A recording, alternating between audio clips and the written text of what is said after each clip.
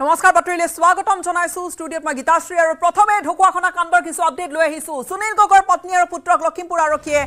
জেৰা কৰিছে লখিমপুৰ আৰক্ষীৰ জেৰাৰ সন্মুখীন এইবাৰ লখিমপুৰ আৰক্ষী অধীক্ষকৰ জেৰা যোৱা 5 দিন ধৰি ঢকুৱাখনা আৰক্ষীয়ে মাৰাথন জেৰা চলোৱাৰ পিছত সন্ধিয়া থানালৈ আহি জেৰা কৰিলে স্বয়ং আৰক্ষী অধীক্ষক অপৰ্ণা নটৰাজনে জাহাংগীৰ হুছেইনৰ ৰহস্যজনক হত্যাকাণ্ড আৰু ইফালে সুনীল গগৈ নিৰুদ্দেশ হৈ থকা সন্দৰ্ভত সুনীল গগৈৰ পত্নী পুত্ৰক জেৰা কৰে আৰক্ষী অধীক্ষক গৰাকীয়ে 4 ঘণ্টা ধৰি আৰক্ষী অধীক্ষক গৰাকীয়ে জেৰা কৰিছে পুষ্পা গগৈ আৰু সৌৰভ গগৈক অৰ্থাৎ সুনীল গগৈৰ পত্নীক আৰু সুনীল গগৈৰ পুত্ৰক অৱশ্যে জেৰাত কি স্বীকাৰোক্তি দিছে সেই সন্দৰ্ভত এতিয়ালৈকে অৱশ্যে কোনো তথ্য প্ৰকাশ কৰা নাই আৰক্ষীয়ে কিন্তু এই মুহূৰ্তত জেৰা আছে অব্যাহত জেৰাৰ পিছতে স্বাস্থ্য পৰীক্ষা কৰোৱা হয় সুনীলৰ পত্নী আৰু পুত্ৰক এই মুহূৰ্তত ফোনযোগে সংযুক্ত হৈছে আমাৰ সাংবাদিক দীপাংকৰ দাসৰ সৈতে দীপাংকৰ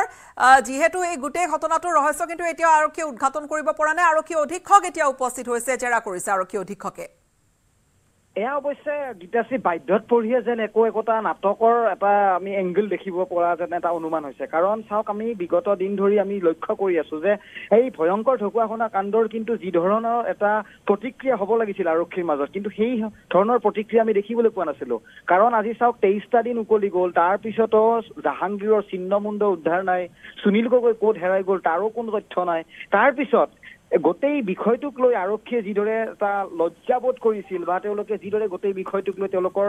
লাজৰ ছবিখন পোহৰলৈ আহিছিল তেনে সময়তে অৱশেষত নিজে আৰক্ষী অধীক্ষকগৰাকীয়ে ধৰা দিছে কেমেৰাৰ সন্মুখত আৰু যিটো ভিজুৱেলছ বৰ্তমান দেখুৱাই আছো এয়া প্ৰায় কিছু সময় পূৰ্বৰ ভিজুৱেলছ চাওক কিদৰে এছপি গৰাকী আজি নিজেই এই মাত্ৰ কিছু দূৰত্বৰ অৰ্থাৎ ঢকুৱাখনাৰ পৰা লখিমপুৰ সদৰৰ যিটো খুব কম দূৰত্বৰ যিটো পথ সেই পথেৰে আহি আজি নিজেই জেৰা কৰিবলৈ সক্ষম হৈছে সেইগৰাকী এছপিয়ে যিগৰাকী এছপিয়ে গুৱাহাটীলৈ আহি ডিজিপিক সাক্ষাৎ কৰিলে চিআইডিৰ শীৰ্ষ বিষয়াসকলক সাক্ষাৎ কৰিলে তেনে সময়ছোৱাত কিন্তু এই ধৰণৰ বিষয়ক লৈ যেতিয়া এটা পৰিয়ালৰ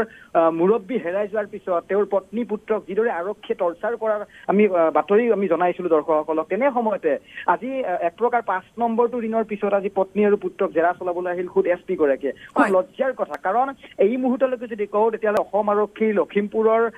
জিলা আৰক্ষীয়ে কি কৰিছে আমি বাৰম্বাৰ প্ৰশ্ন কৰিছিলো যি কৰিছে সেয়া হায়দৰাবাদৰ ফৰেনচিকৰ দলে কৰিলে আমি দেখিবলৈ পাইছো কিন্তু আৰক্ষীয়ে যিটো তথ্য বা তেওঁলোকৰ মাজত যি ধৰণৰ এটা ইনভেষ্টিগেশ্যন পাৰ্ট আৰম্ভ কৰিব লাগিছিলে এয়া সম্পূৰ্ণ নিৰ্লিপ্ততাৰ ছবিখন আমি দেখিবলৈ পাইছিলো আৰু কিন্তু এই মুহূৰ্তলৈকে আজি 23টা দিন উকলি গ'ল আৰু 5 দিন ধৰি ধাৰাবাহিক পত্নী পুত্ৰক মানসিকভাৱে হেঁচা দি একেটা প্ৰশ্ন আৰক্ষী কৰি আছে সুনীল গগৈ ক'ত পৰিয়ালে একেই কৈছে তৃতীয় পক্ষৰ কথা কিন্তু গীতাশ্ৰী এই ঘটনাটোৰ যে ৰহস্য ওৰ পৰিব বা যে নতুন তথ্য আহিব ৰহস্য ওৰ পৰিব তাৰ যেন কোনো আচলতে তেনেকুৱা সম্ভাৱনা নাই দীপাংকৰ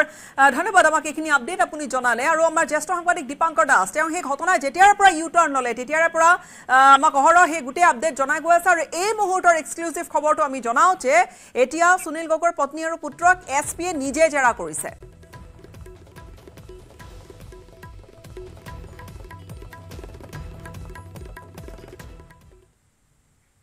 ৰন কেমেৰা ভয়ংকৰ বিস্ফোৰণ বিধ্বংসী জুইৰ মাজতে বিস্ফোৰিত হৈছে দুটাকৈ গ্যাস সিলিন্ডাৰ ভৈৰৱকুণ্ড বালিমুহ বজাৰত সংঘটিত হৈছে ভয়ংকৰ এই অগ্নিকাণ্ড আৰু এই মুহূৰ্তত দৃশ্য চাওক অত্যন্ত শিহৰণকাৰী বিধ্বংসী জুইত ভস্মীভূত হৈছে দুখনকৈ ৰেষ্টুৰেণ্ট আৰু সৌভাগ্যক্ৰমে হতাহত হোৱা নাই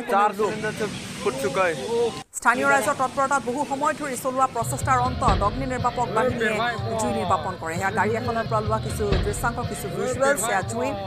জুইৰ মাজতে সেয়া চিলিণ্ডাৰ বিস্ফোৰণ হৈছে আৰু চিলিণ্ডাৰ বিস্ফোৰণ হোৱাৰ পিছতে অধিক ভয়ানক হৈ পৰে পৰিস্থিতি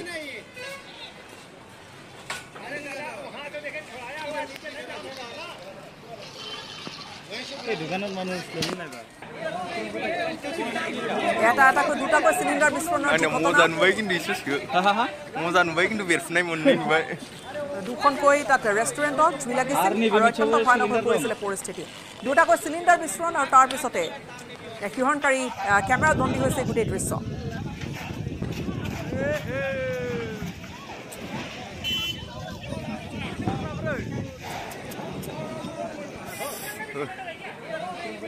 चार सिलेंडर से फुट चुका है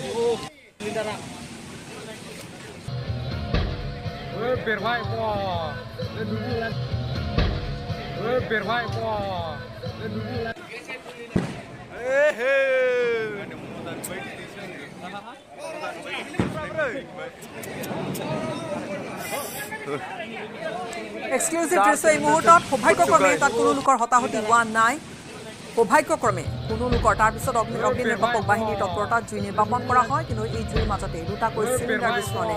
যথেষ্ট এটা আতংকৰ সৃষ্টি কৰিছিলে অঞ্চলটোত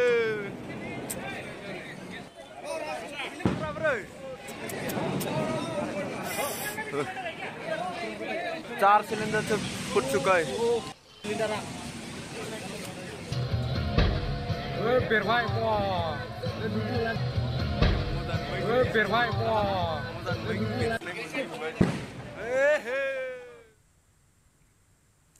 উচ্চতম ন্যায়ালয়ৰ দ্বাৰস্থ হৈছে দিল্লীৰ মুখ্যমন্ত্ৰী অৰবিন্দ কেজৰিৱাল দিল্লী উচ্চ ন্যায়ালয়ৰ স্থগিতাদেশক প্ৰত্যাহ্বান জনাইছে অৰবিন্দ কেজৰিৱালে নিম্ন আদালতে কেজৰিৱালক মঞ্জুৰ কৰা জামিনত স্থগিতাদেশ দিছিল দিল্লী হাইকোৰ্টে দিল্লী উচ্চ ন্যায়ালয়ৰ এই আদেশৰ বিপৰীতে এতিয়া সুপ্ৰিম কোৰ্টৰ দ্বাৰস্থ হৈছে কেজৰিৱাল স্থগিতাদেশৰ বাবে পুনৰ তিহাৰ কাৰাগাৰতে থাকিবলগীয়া হৈছে অৰবিন্দ কেজৰিৱাল আৰু কাইলৈ কেজৰিৱালৰ আবেদনৰ শুনানি গ্ৰহণ কৰিব উচ্চতম ন্যায়ালয়ে 21 জুনত দিল্লী উচ্চ ন্যায়ালয়ে কেজৰিৱালক নিম্ন আদালতে দিয়া জামিনত দিছিল স্থগিতাদেশ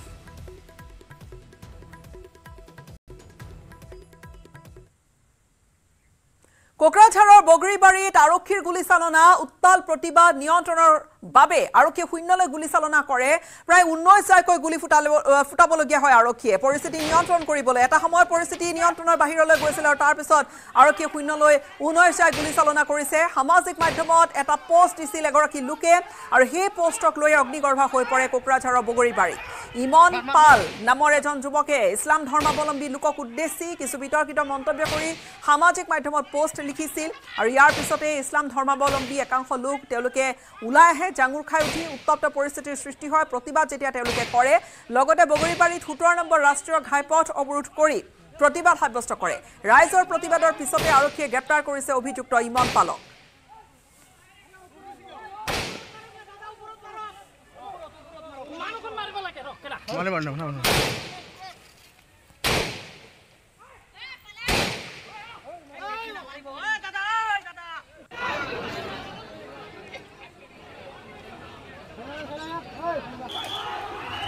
এই মুহূৰ্তত আমাৰ ধুবুৰী সাংবাদিক জ্যোতিৰ্ময় চক্ৰৱৰ্তী ফোন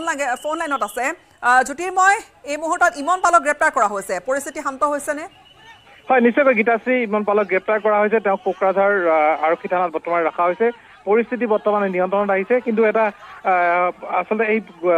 সামাজিক মাধ্যমত যি কৰা মন্তব্য সেই মন্তব্যৰ কাৰণে কিন্তু আজিৰ দিনটোত বগৰীবাৰী থানা অঞ্চলত এখন ৰণক্ষেত্ৰৰ নিচিনা সৃষ্টি হৈছিল আৰু যথেষ্ট অপ্ৰীতিকৰ পৰিস্থিতিৰ সৃষ্টি হৈছিল য'ত আৰক্ষীলৈ শিলগুটি তুলি আহিছিল আৰক্ষী শূন্যলৈ কেইবাজাই গুলি কৰিবলগীয়া হৈছিল আৰু এই সমগ্ৰ কথাত কিন্তু এটা পৰিস্থিতি যথেষ্ট ভয়াৱহ ৰূপ ধাৰণ কৰিছিল প্ৰায় 1 ঘণ্টা ধৰি ৰাষ্ট্ৰীয় ঘাইপথত যান-বাহন চলাচল বন্ধ আছিল বৰ্তমানে সকলো আৰক্ষী উচ্চপদস্থ বিষয়াসকল আহি বগৰীবাৰীত উপস্থিত হৈছে কোকৰাঝাৰৰ পৰা আৰু তেওঁলোকে উচ্চস্তৰীয় মিটিং তাত কৰিছে আৰু শান্তি শৃংখলা বজাই ৰাখিবলৈ ৰাইজক আহ্বান জনাইছে আৰু বৰ্তমানে কিন্তু পৰিস্থিতি নিয়ন্ত্ৰণত আহি পৰিছে অৰ্থাৎ বৰ্তমান পৰিস্থিতি নিয়ন্ত্ৰণাধীন কিন্তু এই আৰক্ষীয়ে পৰিস্থিতি নিয়ন্ত্ৰণ কৰিবলৈ সেইখিনি সময়ত 19 জাকৈ গুলী ফুটাইছিলে ইমন পালক অভিযুক্তজনক ইতিমধ্যে গ্ৰেপ্তাৰ কৰিছে আৰক্ষীয়ে সোধা পোছা কৰিছে বিদায় লৈছো আপোনাৰ পৰা জ্যোতিৰ্ময় ধন্যবাদ আমার উপরলাক মানে আল্লাহর নামত এটা বহুত বড় এটা বদনাম করেছে এর জন্য আমি থানাও ঘেরাও করেছু যে ওসি স্যারেক আমি দাবি জানাইছু যে 10 মিনিট বা 2 ঘন্টার ভিতরে যদি সেই আসামিজনক যদি গ্রেপ্তার না করে তেনাহলে আমি সমস্ত সংখ্যালঘু রাইজে আমি প্রতিবাদ করিব কারণে বাধ্য হয়ে যাম হি মানে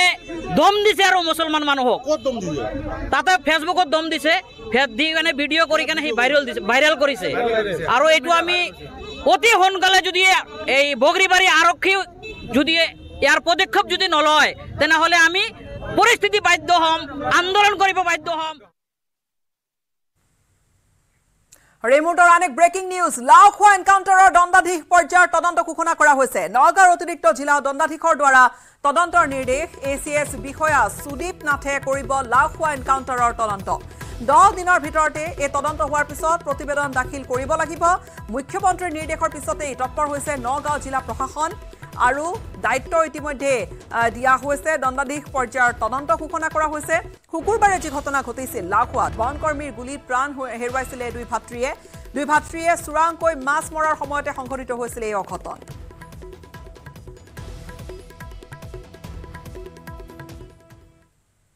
আৰু এই মুহূৰ্তত আন এক ব্ৰেকিং নিউজ ছত্তীশগড়ৰ ঘটনা য'ত আন এক মাওবাদীৰ আক্ৰমণৰ ঘটনা ঘটিছে ছত্তীশগড়ত মাওবাদীৰ আক্ৰমণ য'ত শ্বহীদ হৈছে দুগৰাকী CRPF জোৱান আইডি বিস্ফোৰণেৰে উৰুৱালে CRPFৰ জোৱানৰ ট্ৰাক অত্যন্ত ভয়ানক শিহৰণকাৰী আন এটা তাত এম্বুশ আইডি বিস্ফোৰণ ঘটাই CRPFৰ জোৱানৰ ট্ৰাক এখনক টাৰ্গেট কৰি লৈছে ট্ৰাকখনৰ অৱস্থা চাওক ছত্তীশগড়ৰ সুকমাত মাওবাদীৰ এম্বুশ আৰু ট্ৰাক আৰু বাইকেৰে গৈ আছিল CRPFৰ কোব্ৰা বাহিনীৰ দলটো যি কোব্ৰা বাহিনী তাত আচলতে বিশেষ অভিযানত থাকে CRPFৰ কোব্ৰা বাহিনীৰ পেট্ৰলিঙৰ সময়তে এই এম্বুশ ভয়ংকৰ আক্ৰমণৰ পিছতে এতিয়া মাওবাদীক বিচাৰি নক্সালবাদীক বিচাৰি এতিয়া তীব্ৰ অভিযান চলিছে আশে-পাশে এইটো মাইথান ষ্টিল নহয় ওচৰ চুবুৰীয়াসকলে লগাইছে ষ্ট্ৰং মানে মাইথান ষ্টিল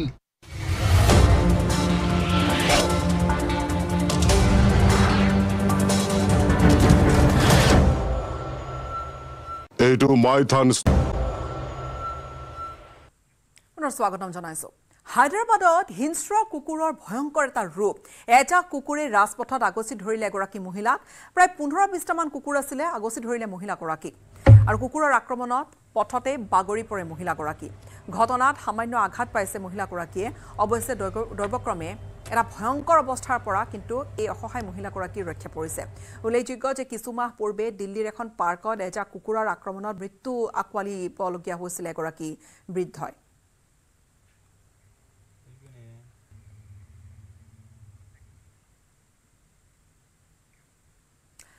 আন কিছু খবৰ নীট আৰু নেট পৰীক্ষাৰ কিছু শেহতীয়া আপডেট নীট নেট পৰীক্ষাৰ কেলেংকাৰীৰ তদন্তৰ দায়িত্ব ইতিমধ্যে গ্ৰহণ কৰিছে CBI আৰু তদন্তৰ বাবে CBI গঠন কৰিছে বিশেষ অনুসন্ধানকাৰী দল এই বিশেষ অনুসন্ধানকাৰী দলটোৱে অৰ্থাৎ CBI ৰ বিশেষ অনুসন্ধানকাৰী দলে গোটেইখিনি কথা বতৰা আগুৱাই লৈ যাব অনুসন্ধান তদন্ত আগবঢ়াই লৈ যাব ইতিমধ্যে পাটনা আৰু গোধৰালৈ ৰাওনা হৈছে CBI ৰ এই অভিযানকাৰী দল পাটনা আৰু গোধৰাত ৰুজু কৰা প্ৰশ্ন কাকত ফাদিলৰ যি গোচৰ তাৰে তদন্তৰ বাবে গৈছে দল দুটা ইফালে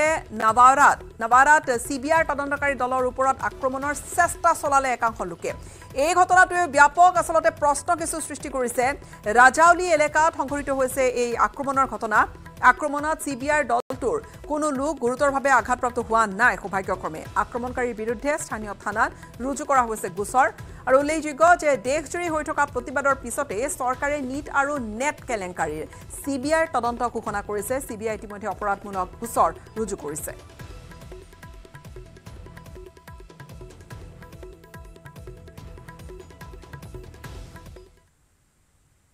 আৰু দেশজুৰি চাঞ্চল্যৰ সৃষ্টি কৰা এই নীট কাণ্ডৰ আঁৰত বাৰু কোন আছে কোৰ পৰা কোনে কেনেকৈ ফাদিল কৰিছিল নীটৰ এই পৰীক্ষাৰ প্ৰশ্ন কাকত যাক লৈ আউল লাগি আছে আৰক্ষীৰ তদন্তত এতিয়া সকলো লাহে লাহে পোহৰলৈ আহিছে গ্ৰেপ্তাৰ হৈছে ইজনৰ পিছত সিজনকৈ অভিযুক্ত এই ভয়ংকৰ ঘটনাৰ আৰম্ভণি ঘটিছিল ঝাৰখণ্ডৰ পৰা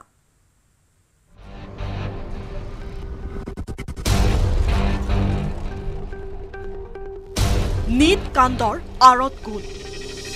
কোনে লিক কৰিছিল প্ৰশ্ন কাকত উত্তৰ লিখি থোৱা প্ৰশ্ন কাকত কোনে মেলি দিছিল ডাৰ্কনেটত ঝাৰখণ্ডৰ 6 অভিযুক্তক গ্ৰেপ্তাৰ কৰাৰ পাছতে হাজাৰিবাগৰ এজন অধ্যাপকক চিনাক্ত কৰিবলৈ তৎপৰ হৈছে তদন্তকাৰী আৰক্ষী 5 মেৰ পৰীক্ষাৰ পূৰ্বে হাজাৰিবাগৰ অধ্যাপকে হোৱাটছআপ যোগে ছলভাৰ গেঙৰ ৰিং মাষ্টাৰ সঞ্জীৱ মুখিয়ালৈ পঠিয়াইছিল নীট UGৰ প্ৰশ্ন কাকত লগে লগে ৰিং মাষ্টাৰ সঞ্জীৱ মুখিয়াই জনৈক বলদেৱ কুমাৰ উৰফে চিন্তুৰ হাতত তুলি দিছিল প্ৰশ্ন কাকত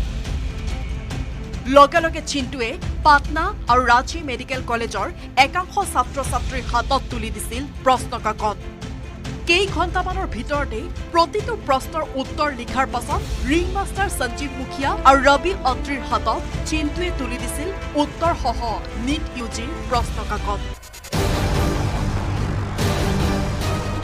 সেই প্ৰশ্ন কাকত ডাৰ্কনেটত মুকলি কৰি কোটি কোটি টকা লুটিছিল সঞ্জীৱ মুখিয়া আৰু ৰবি অত্ৰি গেঙে ঝাৰখণ্ডৰ এইমছ দেওঘৰৰ কাষৰে এখন ঘৰত আত্মগোপন কৰি থকা বলদেৱ কুমাৰ উৰফে চিন্তুৰ লগতে পৰমজিৎ সিং উৰফে বিট্টু প্ৰশান্ত কুমাৰ উৰফে কাজু অজিত কুমাৰ ৰাজীৱ কুমাৰ উৰফে কাৰু আৰু পিংকু কুমাৰক গ্ৰেপ্তাৰৰ পাছতে পোহৰ আহিছে নীট কাণ্ডৰ আঁৰৰ ৰহস্য নীট কাণ্ডক লৈ দেশ তোলপাৰ লগাৰ সময়তে শ্ৰমিকৰ বেশত ঝাৰখণ্ডত আত্মগোপন কৰি থকা বিহাৰৰ 6 অভিযুক্তৰ ভাষ্যত ফাদিল হোৱাৰ সম্ভাৱনা আছে নীট কাণ্ডৰ ৰহস্য এই ছজনৰ লগতে এতিয়ালৈকে আৰক্ষীৰ জালত পৰিছে 19টা অভিযুক্ত যাৰ মাজতে আছে অন্যতম ৰিং মাষ্টাৰ ৰবি অত্ৰী 2007 চনৰ পৰা 5 বছৰ প্ৰৱেশ পৰীক্ষা দিয়াৰ পাছত মেডিকেলত নাম ভৰ্তি কৰাৰ পিছতো পাঠ্যক্ৰম শেষ কৰিব নোৱাৰিলে ৰবি অত্ৰীয়ে পাছে চিকিৎসক হ'ব নোৱাৰিলেও চিকিৎসকৰ বাছনি পৰীক্ষাৰ প্ৰশ্নকাকত লিক কৰি কোটিপতি হৈছে ৰবি অত্ৰী সলভাৰ গেং নামৰ নেটৱৰ্কৰ জৰিয়তে ডাৰ্ক ৱেবত নীটৰ প্ৰশ্নকাকত লিক কৰাৰ অভিযোগত 2012 চনতে দিল্লী আৰক্ষীৰ ক্ৰাইম ব্ৰাঞ্চৰ জালত পৰিও সাৰি গৈছিল ৰবি অত্ৰী পাছে উত্তৰ প্ৰদেশৰ গ্ৰেটাৰ নয়ডাৰ পৰা পুনৰবাৰ গ্ৰেপ্তাৰৰ পাছত ৰবিক চিৰদিনলৈ নাকি লগাবলৈ পণ লৈছে তদন্তকাৰী আৰক্ষীয়ে news desk report news 18 Assam north east বিতৰ্কই লগ এৰা নাই মেডিকেল প্ৰৱেশ পৰীক্ষা আজি পুনৰ অনুষ্ঠিত হৈছিল নীট পৰীক্ষা অৱতীৰ্ণ হোৱা একাংশ প্ৰাৰ্থীৰ যি পৰীক্ষা অনুষ্ঠিত হৈছিল গ্ৰেছ মাৰ্ক লাভ কৰি উত্তীৰ্ণ হোৱা এই পৰীক্ষাৰ্থীসকলক পুনৰ তেওঁলোকে পৰীক্ষাত বহিবলৈ নিৰ্দেশনা দিছিল এনটিএ আজি মুঠ 1563 জনৰ ভিতৰত পৰীক্ষাত অৱতীৰ্ণ হয় 813 জনে লক্ষণীয়ভাৱে পৰীক্ষাত অসৎ উপায় অৱলম্বন কৰাৰ বাবে পৰীক্ষা গৃহৰ পৰা বহিষ্কৃত হ'বলগীয়া হয় 63 জনকৈ প্ৰাৰ্থী ইয়াৰ ভিতৰত বিহাৰৰ 17 জন আৰু গোধৰাৰ আছে 30 পৰীক্ষাৰ্থী আৰু এই বৃহৎ সংখ্যক পৰীক্ষাৰ্থী যি বহিষ্কাৰ হোৱা ঘটনা এই ঘটনাটোৱে স্পষ্ট কৰি তুলিছে কিদৰে এইবাৰ চৰম খেলিমেলিৰ মাজেৰে অনুষ্ঠিত হৈছে বহু চৰ্চিত এই নীট পৰীক্ষা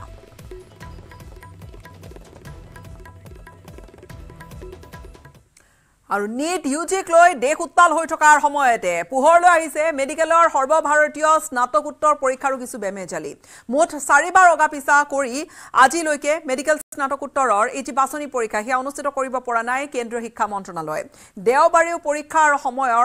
সময়সূচী হলুৱাত ক্ষুব্ধ হৈ পৰিছে এতিয়া পৰীক্ষাৰ্থীসকল